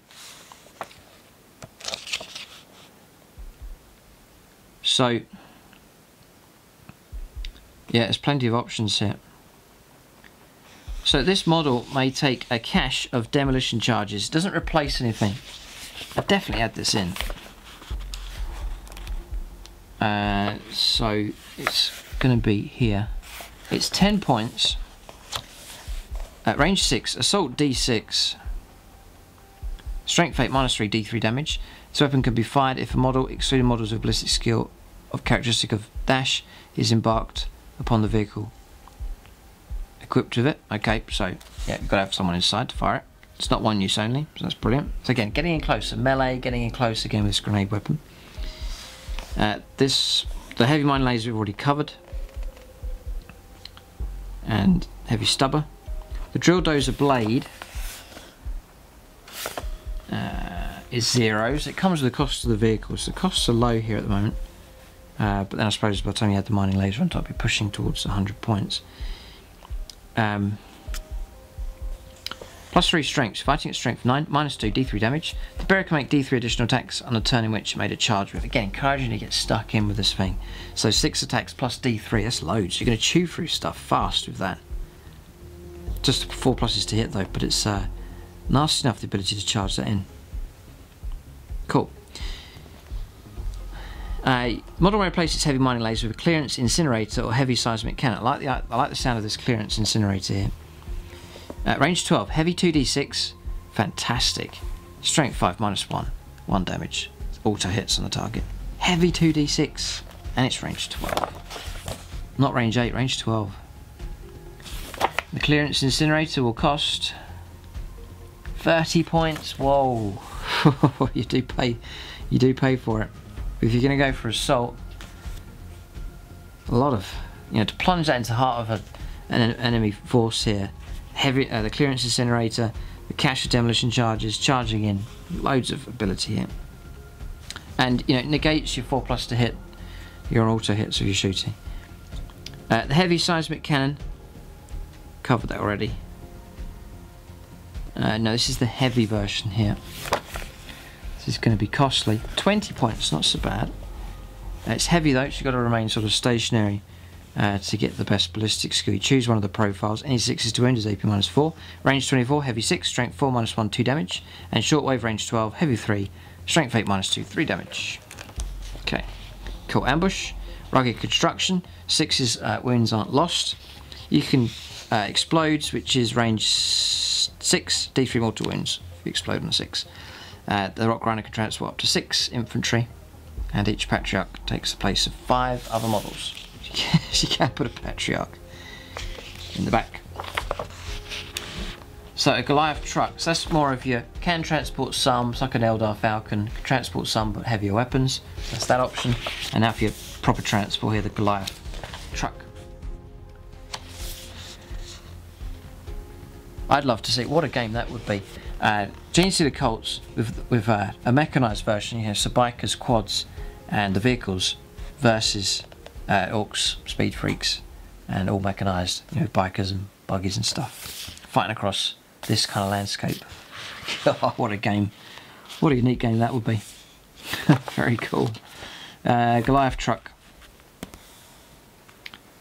It's here, yeah. 50 points. So starts off very, very cheap. Weapon skill of 6 plus. This is more just for transportation here. Strength 6, toughness 6, 10 wounds though. Leadership 7 and 4 up save. Just gets 3 attacks, D3 then 1. Ballistic skill goes from 4 plus, 5 plus, 6 plus. Movement of 12, 8 and 4. So this is really just for transporting. Wouldn't expect much else from this. It can take the cache of demolition charges as an option. And it's 6s to ignore wounds with rugged construction. You are open topped here. Oh, so the rock grinder is not open topped. This is the one where you want stuff to fire out of the top of it with your open topped options. Colt Chimera, Astra Militarum, and then the Tectonic Frag Drill here that you can take as a piece of terrain. 75 points, and this is what you get. Fantastic looking piece of terrain, very thematic here to match the theme of this sort of the mining kind of theme here for the Genestealer Colts. But see what you can do here with this. So Sector Mechanicus structure, after set up, a Tectonic Frag Drill is treated as a Sector Mechanicus terrain feature. It cannot move for any reason, is not treated as a friendly or enemy model, and it cannot be targeted or affected by any attacks or abilities. Well, that's just, you can't shoot it. I suppose it's terrain, but okay. Only infantry, beast swarms and units that can fly can be set up on or end their move on the upper floors of a Sector Mechanicus structure. Any unit that can do so on the ground Any unit can do so on the ground floor unless they can fly. Infantry, beasts, swarms must scale ladders, girders, or walls to ascend or descend between the different levels of a sector mechanica structure. Infantry are also assumed to be able to traverse around girders, buttresses, and hanging chains, and so move through them without impediment. Infantry units that are entirely on a sector mechanica structure receive the benefit of cover. So you do get cover. Other units that are entirely within a sector mechanica structure only receive the benefit. That's 50% obscured. Okay. Underground ingress. Once per turn in the movement phase, one infantry or bike unit with the cult ambush ability can move off the battlefield if all of its models are on a ground level and can move an inch of this model. The unit cannot do so in the same phase if it arrives as reinforcements. If the unit does this, remove the selected unit from the battlefield. At the end of your next movement phase, you can set the unit up anywhere on the battlefield more than 9 inches from the enemy models. If the battle ends before the unit is set up, it is destroyed. So you disappear, you cluster around here, disappear, and then it represents this tunnel, and then you can send a unit off to appear somewhere else. That's cool. Decent rules. Activate the drill. If a model from your army is on the tectonic frag drill at the end of your movement phase, and there are no enemy models on it, you can activate the drill. Oh, I hate to think what's going to happen here. If you do so, roll a d6 for every unit on the ground level that is within 3 inches of the tip of the model's large drill. On a 6, the unit immediately suffers d6 mortal wounds. Then roll a d6, adding 1 to the result for each other time the drill on this model has been activated during the battle. If the total is less than 6, seismic tremors result below takes effect. On a 6+, the seismic tremors and seismic quake results below take effect. The seismic quake result can only take effect once per battle, regardless of how many tectonic frag drills are on the battlefield. Seismic tremors. To the start of your next movement phase, subtract 2 from charge rolls made for units also in 12 inches of this model. This does not apply to units that can fly, and the effects of multiple seismic tremors not cumulative. Right, so you're trying to slow people down as they're trying to close in for the kill on this terrain and the units that are near it. Seismic quake. Draw a straight imaginary line, 1 mm in thickness from any point on the battlefield edge to any other battlefield edge, in such a way that it crosses this model. Roll a d6 for every unit this line crosses that is on ground level. Do not roll for units that can fly. On a 4+, it's d3 mortal wounds. If its move characteristic is halved until the end of its next movement phase. Okay, so seems alright. Some very quite extreme rules for that thing, but not bad. It's alright. I think it's better than the Imperial Knights terrain version. Okay, so we've covered all these, I think, and all the other war gear. And here, that's the usual. Yeah, what a great battle that would be. Look at that. Genestealer cults against Ultramarines. Great fight, that one. Okay, so special rules then. So insurrectionists, that's usual objective secured for troops. Cult creeds. So you choose your cult creed, which one you're going to go for from there. And then brood brothers. So these units can be included in a Genestealer cult's detachment without preventing other units in that detachment from gaining a cult creed. Okay, so there's that to read through there as well. Talk about Astra and Latarum units here. So we'll go through these creeds. Cult of the Four-Armed Emperor, subterranean ambushes. To the end of the first battle round, add 1 to advance and charge rolls made for the units of this cult creed. Okay, starting from the second battle round, if a unit of this cult creed is set up on the battlefield, to the end of that turn, add 1 to advance and charge rolls made for that unit. That's useful. That is very useful if you're going to play aggressive and so on. Yeah, and combine that with that other power earlier on that gave you +1. Looking at much more reliable charges here. And that all adds to this whole ambush. The last thing you want is a lot of ambush units turning up and then they're all failing their charges because 9 inches is quite difficult. So there's some bonuses here. The Pauper Princes, devoted zealots. Reroll hit rolls of. You can reroll hit rolls for attacks made with melee weapons by a unit of this cult creed on a turn in which it made a charge move, was charged, or performed heroic intervention. That's very powerful. Reroll hit rolls with melee weapons. It's fantastic. The Hive Cult, disciplined militants. There's very good ones here so far. If a unit of this cult creed fails a morale test, halve the number of models that flee. In addition, units of this cult creed can still shoot in a turn in which they fell back. If they do so, you must subtract 1 from hit rolls. Nice. So that's not bad, that one. If it was just the morale bonus, it would be quite tame, but also the ability to pull back and still shoot is really good. You know, if you've got flame weapons, for example, it's not going to impact you. The -1's not going to apply there. The bladed cog. Difficult choice here so far. Cyborgized hybrids. All models of this cult creed have 6+ invuln save. Models of this cult creed that already have an invuln save improve their invuln save by 1 to a 3+ maximum. Nice. In addition, infantry models of this cult creed do not suffer the penalty to their hit rolls for moving and shooting heavy weapons. Wow, brilliant. God. All models of this creed. So that's the one to take for your mechanised stuff. No minuses for your shooting, and all of a sudden your vehicle's getting a 6+ invuln save. Brilliant. These are powerful creeds here. The Rusted Claw, nomadic survivalists. When making saving throws, excluding invuln saving throws from a model of this cult creed, add 1 to the result if the weapon being used to make the attack has an armor penetration characteristic of 0 or -1. Nice. In addition, biker models of this creed do not suffer the penalty to their hit rolls for moving and firing and shooting heavy weapons, or for advancing and shooting assault weapons. So again, that's pretty good. Then Twisted Helix. Experimental subjects. Add 1 to the strength characteristic of models of this cult creed. In addition, add 2 to advanced rolls to this unit with this cult creed. That one's okay. None of those are tame. I think they're all pretty good actually. They're quite strong, those. Yeah, difficult choices, but it all matches the theme that you're going for. So the way you want to play them, you can choose your appropriate creed, and there's some great benefits there for them. Okay, this is the tasty nuggets potentially here. I wonder if there's we'll see if there's any ones that are really good ones. We'll see. So, clandestine goals. This is 1 command point. Use this stratagem before the battle if your army is led by a Genestealer cult's warlord and you're playing a mission that uses tactical objectives. For the duration of the battle, keep your tactical objectives secret from your opponent, only revealing them when they're achieved. Brilliant. We're off the bat here with a really good one. You keep all your objectives secret. That's very useful. Tactically, it's brilliant. Only 1 command point. Okay, superb. Lurk in the shadows. Use this stratagem at the start of your opponent's shooting phase. Select a Genestealer cult's infantry unit from your army that is entirely within any terrain feature. Until the end of the phase, any models can only shoot that unit if it is the closest unit that is visible to them.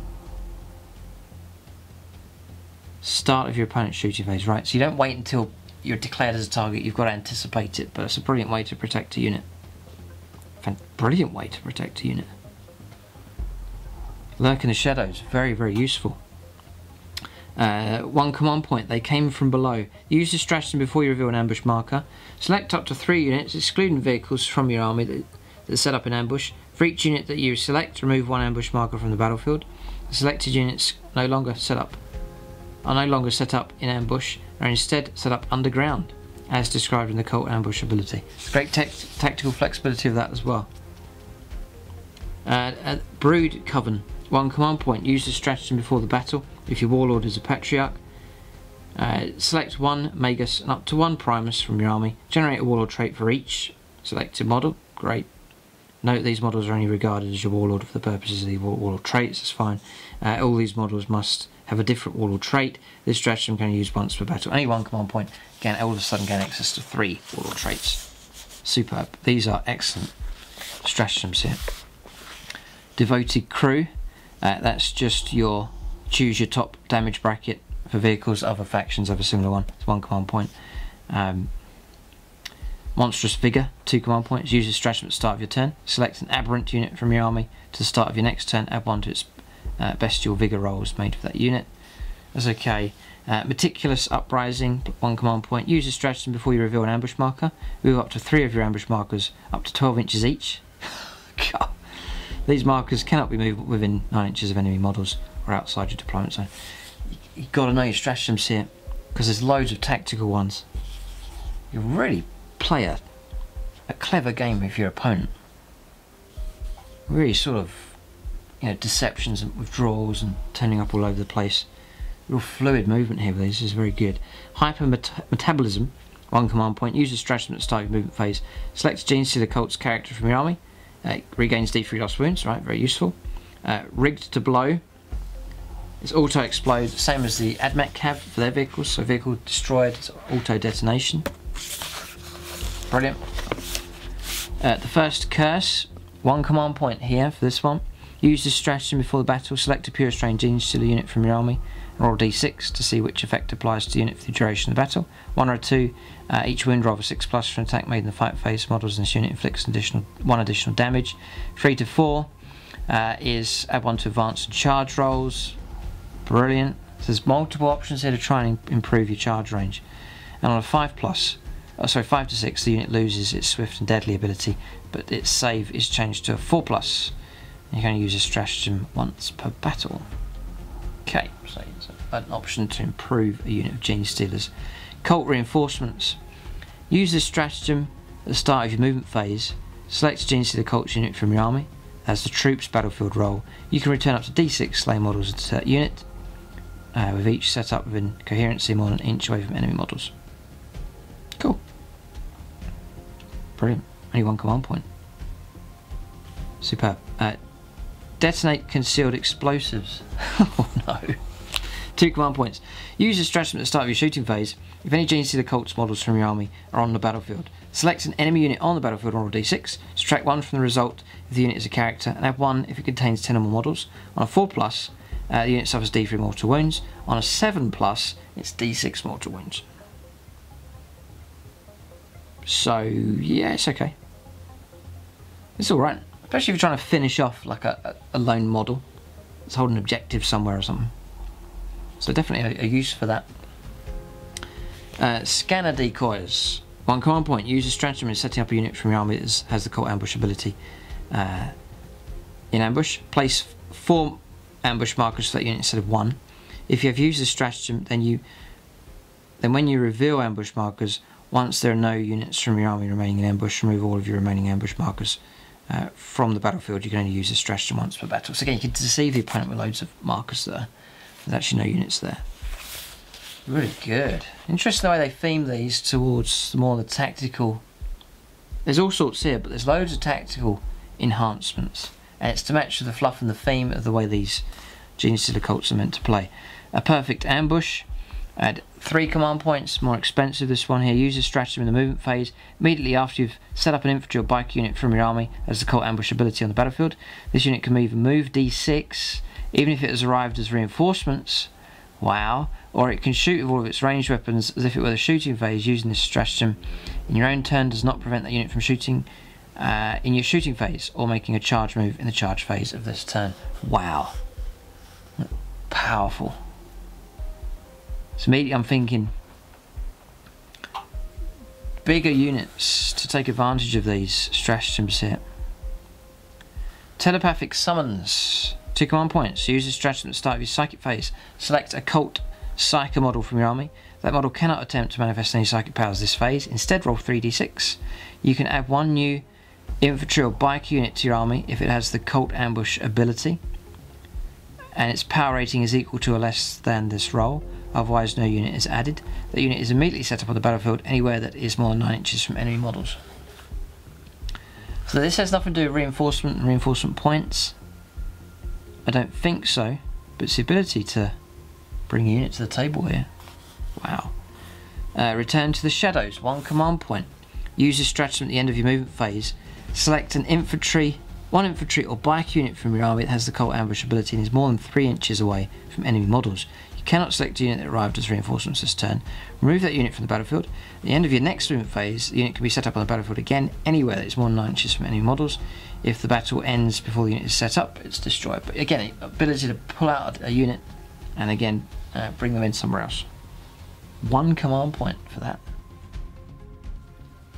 So, and it's not just the ability to move where you need to go, but it's the ability also to pull away from where there's danger as well. So there's that kind of trying to get to grips with this army here and pulling out these stratagems, trying to making them harder to try and get a hold of for an enemy army to deal with. I wonder how powerful these are going to be. they must do well. I mean, it all looks good here. Lying in wait, it's going to be a massive improvement on the index for sure. Lying in wait, 2 command points. Use this stratagem when you set up a unit from your army that has the cult ambush ability as reinforcements. When setting up that unit, you can set it up anywhere on the battlefield that's more than 3 inches from enemy models. The unit cannot make a charge move this turn, but you can offload a whole load of stuff, pistols and grenades and flamers and things. Phew. So I mean that stratagem lets you configure a unit for that card. So the ability to, you know, equip it with a load of stuff that's close range, and then play that card. Terrifying, some of these. Really, they're creating it so that nowhere's safe. You know, the usual deep strike is, you know, 9 inches. You know that they're all going to land over 9 inches away, and you're thinking, you know, only half of them or 1/3 of them are going to make it into close combat. But with this, it's just, they can catch you out anywhere. Hidden explosions and tunnels and lurking in shadows, and there's loads of stuff. This is a powerful faction here. Right, and this is a good one. This is a good one here. Extra explosives. So use a stratagem before a Genestealer cult unit for your army is selected to shoot or fire Overwatch. Up to 10 models from this unit that are armed with grenades can throw a grenade this phase, instead of only 1 model being able to do so, but no more than 5 of these models can throw demolition charges. They have put a limit there, but still, it's horrific. Maybe you could link that. Yeah, to shoot or fire Overwatch. You could link that extra explosives in with your lying in wait. Arrive really close to the opponent and chuck all the grenades. Grand size gifts, that's your extra relics. We'll cover that a bit later on. A plan, generations in the making, 3 command points. Use this stratagem just after your opponent has spent command points to use the stratagem. Before the effects of that stratagem are resolved, roll a d6. On a 1, your opponent's stratagem is resolved as normal. On a 2 to 5, your opponent's command points are refunded, but the stratagem they were using is not resolved and cannot be attempted again this phase. You can now start disrupting your opponent's stratagems as well. On a 6, the stratagem they're attempting to use is not resolved, cannot be attempted again this phase, and the command points spent are lost. This stratagem cannot be used if there are no cult of the 4 armed Emperor units on the battlefield rights as specified to them. And cannot be used to affect stratagems used before the battle or during deployment. Chilling efficiency, this is for a hive cult stratagem. After a unit from your army has attacked an enemy unit in the shooting phase, and the attack resulted in the enemy unit losing one or more wounds, add 1 to the hit rolls for attacks made by other friendly hive cult units that target the same enemy unit this phase. Okay. Overthrow the oppressors, which is bladed cog stratagem. Use a stratagem before a bladed cog unit, excluding Genestealer units from your army, is selected to fight in the fight phase. To the end of the fight phase, each time you roll an unmodified roll of a 6 for an attack made by a model in this unit, you immediately make an additional attack against the same target with the same weapon. These bonus attacks cannot themselves generate extra attacks. These extra attacks are instead generated on unmodified rolls of 5s and 6s when targeting Imperium units, and unmodified rolls of 4+ when targeting AdMech units. Okay, cool. So if you're planning an uprising against AdMech or Astra Militarum, then go for Bladed Cog. 1 command point as well. 2 command points here for this one. 1 command point for drive-by demolitions. This is Rusted Claw Bikers. Unit from your army shoots in the shooting phase until the end of the phase. Add 1 to the hit rolls and wound rolls made for attacks with Genestealer's grenade weapons. After this unit has resolved all of its shooting attacks this phase, it can immediately make a move as if it were your movement phase, but cannot charge this turn. Wow, so you drive in, chuck the grenades, really accurate, drive away. Terrifying. 1 command point for that. Fantastic. 1 command point for Vengeance of the Martyred. This is for Pauper Princes. Use a stratagem an enemy unit that destroys a Pauper Prince's character model from your army. For the remainder of the battle, add 1 to hit rolls. Attacks made by friendly Pauper Prince's models when they target the enemy unit that destroyed that character. Okay. 1 of your own. Yeah, one of you lose a character, whoever killed him. Your units then get +1 to hit rolls. Okay. Monstrous Bio Horrors. This is for Twisted Helix. It's 3 command points. Use a stratagem at the end of the fight phase. Select a Twisted Helix Aberrant from your army. You can immediately fight again. In addition, To the end of the turn, subtract 1 for leadership characteristic of enemy units whilst within 6. So yeah, stratagems, really good. On the same kind of level as the Orc stratagems, I would say. Really good. Broodmind, is it worth taking these psychic powers? Before the battle, generate psychic powers of psychers that use powers from the Broodmind discipline. You can either roll dice or choose your powers. So, Mass Hypnosis number 1. As a warp charge value of 7, if manifested, selects an enemy unit within 18 and visible to the psyker. To the start of the next psychic phase, the target cannot fire Overwatch. Wow. Fights last in the fight phase, even if it charged, and must subtract 1 from its hit rolls. That's really good.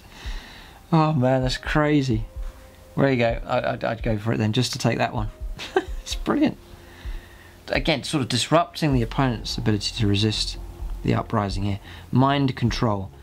Mind Control is a warp charge value of 7. If manifested, select an enemy model within 12 inches of the psyker and roll 3d6. If the result is less than the model's leadership characteristic, nothing happens. But if it equals or exceeds, which is half a chance, the model can immediately shoot another enemy unit of your choice or make a single close combat attack against it, as if it were part of your army. Models cannot attack themselves, but they can attack other members of their unit.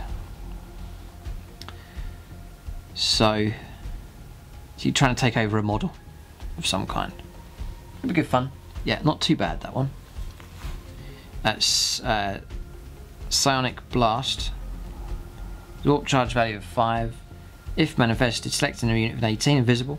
Roll 2d6. If the result is less than the highest leadership characteristic of that unit, it suffers a mortal wound. Otherwise, it's d3 mortal wounds. Right, so it's like a stackable with smite there with that one.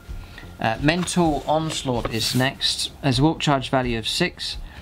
If manifested, select an enemy model within 18 and visible to the psyker. Each player then rolls a d6 and adds their model's leadership characteristic to their result. If your score is higher, the enemy model's unit suffers a mortal wound. If the selected model is still alive when you repeat this process, then you repeat this process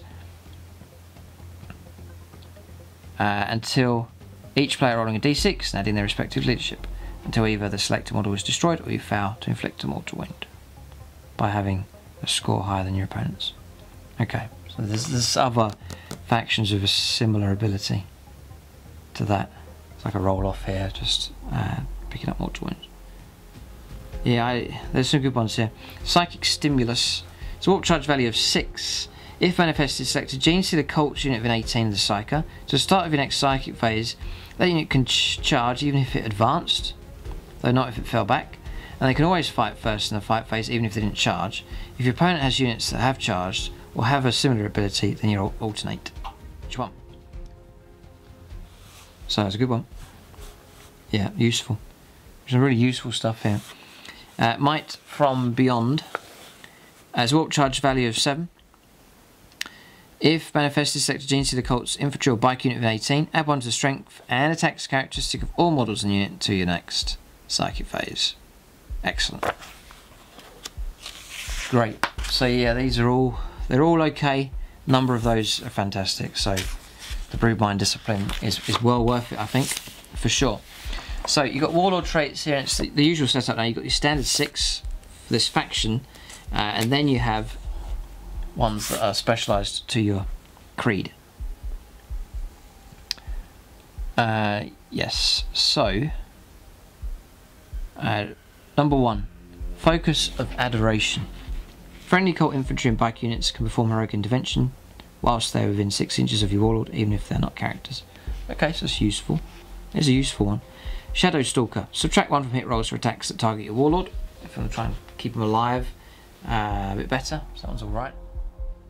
Which is okay. I wouldn't say there's any particularly exceptionally powerful characters here. It's sort of a mixture of all these multiple small ones.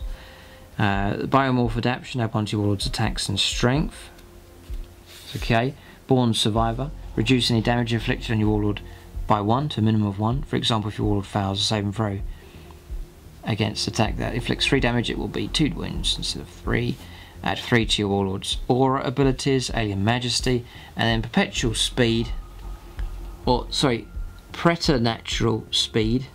Your warlord always fights first in the fight phase, even if they didn't charge. If the enemy units have a similar ability, and so on, You cannot select this warlord trait for a locus. If randomly selected for a locus, treat this result as a biomorph adaptation instead. Okay. So now your specialist ones here. They all seem alright. Yeah, they're okay, not bad. Cult of the Four-Armed Emperor. Inscrutable Cunning. Once per battle, if the warlord is on the battlefield, reroll 1 hit roll, wound roll, or saving throw made for friendly Cult of the Four-Armed Emperor units. In addition, if your army is battle forged, roll d3 before the battle begins. You gain a number of additional command points equal to the result. Fantastic. Good. Hive Cult, Hive Lord. Reroll hit rolls of 1 for attacks made with ranged weapons by models within friendly Hive Cult units within 6 inches of your warlord. Useful, yeah, if you've got guns you want to fire more accurately. Bladed Cog, Single-Minded Obsession. After deployment, before the first battle round begins, select 1 unit from your opponent's army. You can reroll wound rolls for attacks made by Bladed Cog units whilst within 6 inches of your warlord when targeting the selected unit. Yeah, useful enough. Rusted Claw, Entropic Touch. Each time you roll an unmodified wound roll of 6 in the fight phase for a model from a friendly Rusted Cog unit, whilst within 6 inches of your warlord, the arm penetration characteristic of the attack is improved by 1. So like AP -1 becomes AP -2. Again, it's okay. Not bad. And then the Pauper Prince's Beloved Grand Shire. Add 2 to the unquestioning loyalty rolls made when you fail saving throws for your warlord, when your warlord suffers a mortal wound. That's useful. 4 pluses to block becomes 2s. That's pretty good. Twisted Helix Bioalchemist. Increase the damage characteristic of weapons other than sacred relics of the cult or weapons modified by sacred relics of the cult used by your warlord by 1. Okay. Relics. Right, last bit here. So we'll see what kind of relics you can get here. There's bound to be a couple of good ones. So Icon of the Cult Ascendant. The Acolyte icon ward only. Add 1 to the strength characteristic of friendly Cult infantry bike units whilst within 6 inches of the bearer. It's okay. Sword of the Void's Eye. Model with a bone sword. It replaces it and you get +2 strength, AP -3 and D3 damage. And you can reroll hit and wound rolls this weapon. Nice. Really good. Amulet of the Void Worm. Add 1 to saving throws made for the bearer against ranged weapons. In addition, enemy units cannot fire Overwatch at the bearer. No Overwatch. Wow. That is very useful, and that's it's a universal. It's open to any of the creeds here. Scourge of Distant Stars. Add 1 to hit rolls for attacks made by the bearer's melee weapons. In addition, each time an enemy model targets the bearer with a melee weapon and your opponent rolls an unmodified hit roll of 1, the attacker's unit suffers a mortal wound after all of its attacks have been resolved. Useful. Oppressor's Bane. Model with an auto pistol or Liberator auto stub only. Oppressor's Bane replaces that. You get range 12, pistol 3, strength 4, -2 damage. You can target characters even if you're not the chosen enemy unit. You can reroll wound rolls for attacks made with this weapon when targeting enemy characters. That's a good one. Nice. Dagger of Swift Sacrifice. Model with a Cultist Knife or Sanctus Bio Dagger only. You replace that. You get AP -2 and 2 damage. Each time you fight, you get an extra attack. Weapon always wounds on a 2+, unless it's a vehicle or Titanic unit. If a character loses any wounds as a result of an attack with this weapon but is not slain, it suffers D3 mortal wounds after the bearer has made all of its attacks. So a more efficient way of hunting characters. The Crouchling. This is Patriarch or Magus with familiar only. The Crouchling replaces one of the model's familiars. The Crouchling follows all the normal rules for a familiar with the following additions. Whilst the Crouchling is alive, Patriarch or Magus, it knows 1 additional psychic power from the Broodmind discipline and adds 1 to any psychic tests it takes when attempting to manifest a psychic power from the Broodmind discipline. Gift from Beyond. Model with Jackal Sniper Rifle or Silencer Sniper Rifle. Okay, here we go, this could be good. Add 2 to wound rolls for attacks made with this weapon's Jackal Sniper Rifle or Silencer Sniper Rifles unless it's targeting a vehicle or Titanic unit. Yeah, that's really useful. +2 to wound rolls. Wow. Yeah, it's wounding on a 5 becomes a 3+. Wounding on a 4 becomes a 2+. Yeah, really good that. Sword of the Four-Armed Emperor. This is for Cult of the Four-Armed Emperor. Replaces the Bone Sword Locust Blades. Strength for the user, AP -3, 1 damage. Each time you fight, you get an additional 4 attacks this weapon. The Votkor's Talisman. This is for Hive Cults here. Model, you can reroll hit rolls for attacks made with the bearer's melee weapons when targeting enemy characters. In addition, each time you roll a wound of a 6+, inflicts a mortal wound in addition to the normal damage, unless it's targeting vehicle or Titanic. Mark of the Clawed Omnissiah, bladed cog model. Bearer has a 4+ invuln save. In addition, each time the model finishes a charge move, select one enemy unit within an inch, roll d6 on a 2+, it's a mortal wound. And then Metallophagic Stave, Rusty Claw Magus. It replaces the bearer's force stave. It's +2 strength, AP -5, and d3 damage. Each time you roll a wound of a 4+ for an attack made with this weapon, targets a vehicle. The target suffers a mortal wound in addition to any damage. And if you roll a 6+ to wound, it's d3 mortal wounds. And then the Reliquary of Saint Tendark, Pauper Prince's model. Friendly units automatically pass morale tests whilst within 6 inches of the bearer. Yeah, that's useful. In addition, roll d6 each time a friendly Pauper Prince's infantry or biker model is destroyed whilst it's within 6 inches of the bearer. Before removing the model from the battlefield on a 4+, the model can either shoot, oh wow, with one of its shooting weapons, or make a single close combat attack. Wow, this is like a Space Marine style banner here, with the Reliquary of the Saint Tendark. The last one, the Elixir of the Prime Specimen. Twisted Helix model only increase the attack's toughness and wounds characteristic of the bearer by 1. That's it, that's the relics there, that's the points cost, and they give you the 6 extra tactical objective cards that you'll get in with the deck here for Genestealer Cults. So that's the review, and they look really good. They look a strong army here for sure. You know, if they were okay during the index, I think the Codex now is a massive enhancement. You've got the creeds there. Obviously the points, there may well be some points revisions there. I'd imagine they've got cheaper, brand new models being added in. You can really go for some very strong themes here, even within this Codex. And it looks like a very strong set of stratagems as well. Some really, really strong ones, it seems, to be available here for the Genestealer Cults. So I'd maybe leave in the comment section if you've played these with the index, how well were you getting on? You know, against other factions. Was this one of the middle level armies or one of the lower level armies? And then now make your prediction with the in the light of this Codex here. How well do you think Genestealer Cults are going to do now they have their own Codex and all the extra bonuses that come with it? But that's the review. Thanks to Games Workshop for sending me a copy ahead of time. As I mentioned, I usually get my Games Workshop stuff from gamingfigures.com. You can check them out for discount 40k, and a whole load of other gaming systems available from them as well. For those of you asking about battle reports, these have never appeared on the channel before, but that may well change in the future. Thanks for watching the review. Keep a lookout for more reviews, all the other Codex reviews available on the channel here, and all the other content on Striker Scorpion 82, and also the Plus channel as well. Thanks for watching, and tune in next time.